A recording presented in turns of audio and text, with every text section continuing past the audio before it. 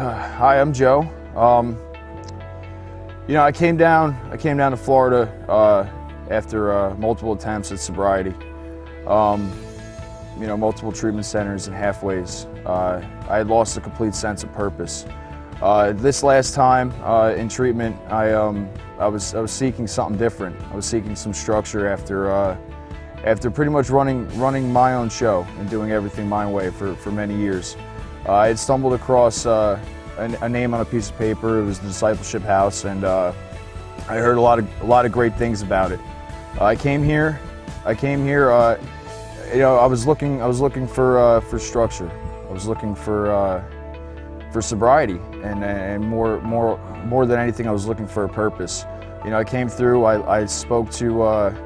I spoke to all the staff members and the men in charge here. I saw what this place was doing. I had seen something I'd never seen before, and it was a brotherhood of men. It was men, everybody standing together, fighting the same battle.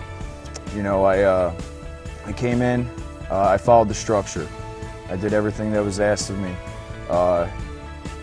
And through all that, through everything, I found my purpose today. I found my purpose. I found Jesus. And I found the opportunity to help other men in sobriety. I've since completed the program and stepped up to a staff role here. So now I'm in a position today where I can give back what was given to me, and that was peace of mind, it was sobriety, and it was a purpose. And that's all thanks to the Discipleship House and the men put in front of me.